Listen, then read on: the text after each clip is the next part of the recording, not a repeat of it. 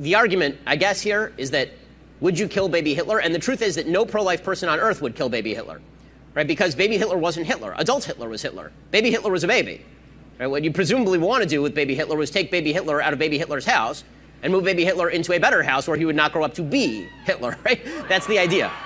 That clip of a live show by Ben Shapiro is why the term baby Hitler is trending on Twitter. Because apparently the progressives think they can own Ben Shapiro by pointing out that he's wrong to not kill baby Hitler. I don't think this is the win you guys think it is. Ben is not wrong when he says that baby Hitler is not yet Hitler. Imagine, if you will, that Adolf Hitler, just to use your kind of terminology, is a social construct. The construct of Adolf Hitler does at no point include the construct of baby. They are not the same thing. So if you're presented with a baby and someone tells you, well, that's Adolf Hitler, and if you kill it, you'll prevent the Holocaust, you go, okay, then I'll do it. I'll stab this baby. Except you would think that you would be consistent with your own ideas and say, well, hang on, how do I know that's real? How do I know that this is baby Hitler? I mean, how do I know that what they consider Hitler to be is even what I consider Hitler to be? How do we know we have any kind of shared definition on this at all? And on what point are they in authority on who or where this baby came from? Why don't I sit here and use my own kind of linguistic tools to undermine any solid statements that's made, to undermine the question of whether I not actually have baby Hitler? Because you don't fucking know, but you're ready to stab that baby, you fucking lunatics. A baby called Adolf Hitler is not the same as an adult called Adolf Hitler, who's the leader of the Third Reich. These are not the same things. So if you want to sit there and say, well, one's going to become another, okay, maybe if left uninterfered with, one would become the other, right? Maybe. Given enough time. But you've got like 25, 30 years, something like that, before you really have to start worrying about that kind of thing. Is there anything in the more immediate future you could do that didn't involve murdering the baby? Is there anything? And the thing is, right, again, you're thinking, oh no, this is all just leftist irony. Trust me, there is nothing to this. Well, the New York Times apparently polled their readers, and 42% of them said that they would actually kill baby Hitler. And that is a genuinely scary number of morally deformed people that exist in the United States and read their magazine or their newspaper. So the Washington Post decided to put an article, "You should not kill baby Hitler." Isn't that amazing? The Washington Post is lecturing almost half of the audience of the New York Times because they're sociopathic monsters that would murder a baby if they thought they were doing some greater good. That's unreal, frankly, how unbelievably morally deformed these people are. If there is something in you that can kill a baby, the problem is in your head. You're not going to save the world by killing a baby, ever, you fucking psychos. Let's just assume for a moment that you have actually identified the real baby Hitler. Is there anything you could do in the short term that doesn't involve murdering a baby that also means that baby Hitler perhaps doesn't go on to lead a life of resentment against the Jews? Is there anything maybe you could do? Ben Shapiro, his position for the pro-life argument is totally internally consistent and completely morally sound. You can't expect someone to murder a baby, even if there is the hypothetical potential of that saving millions of lives. You still can't expect someone to do that. It's too much. You can't say there is a moral fault on you for not murdering a baby. Because the intent and the thing and the result are different things and they all matter. The intent A, procedure B, result C. B, I think, is the most important.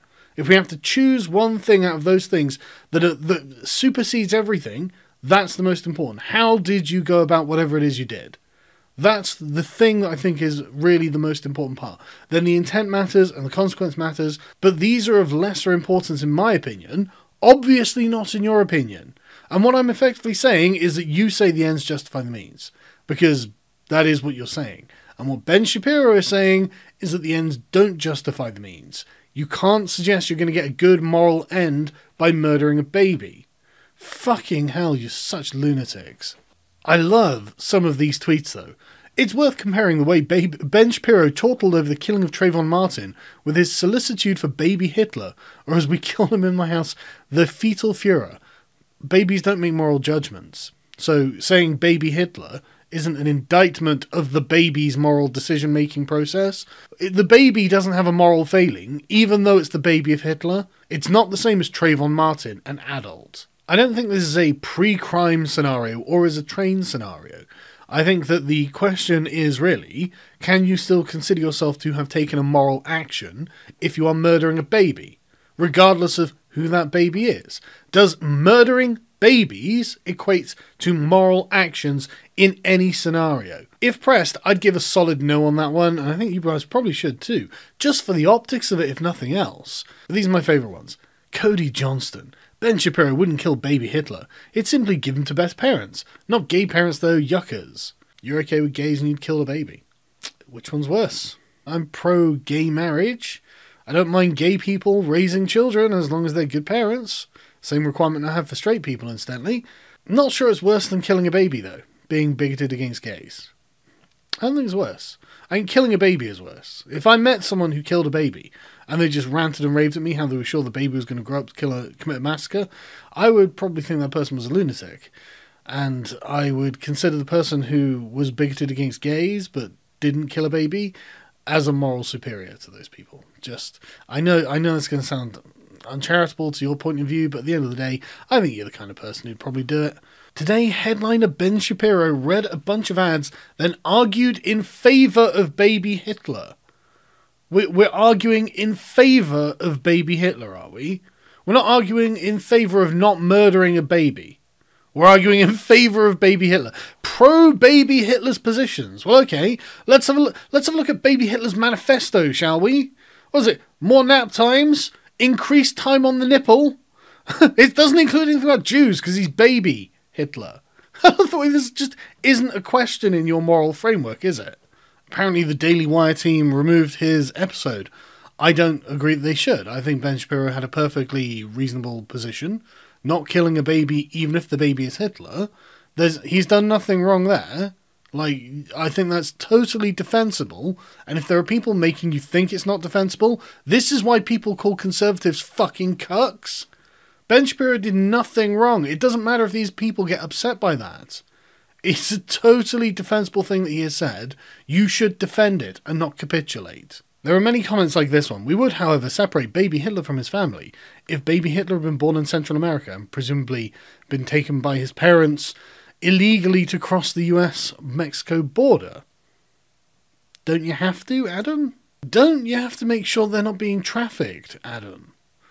I mean, maybe just for the safety of any trafficked children, all children should be separated from their parents for a short period of time until everyone can be verified as to who they are, and then reunited. It's not the end of the world. They don't die. They might actually save a few children who are being trafficked illegally into the United States. Well, they're all being trafficked illegally, but being trafficked by people who aren't their fucking parents. But apparently, Ben Shapiro has some kind of moral fault here or something. This is absolute lunacy, and the left has gone mad. And the thing is, I already know that there are going to be leftists who are going to go, well, I mean, I was just saying that in an ironic way. I would never kill a baby. And say, well, okay, I don't really believe you. And I don't believe that you were doing it really ironically. I think you hide behind the irony because you're afraid of really committing to anything sincere. But it's always a consistent pattern on the sides that you are ironically for. That's all I'm saying.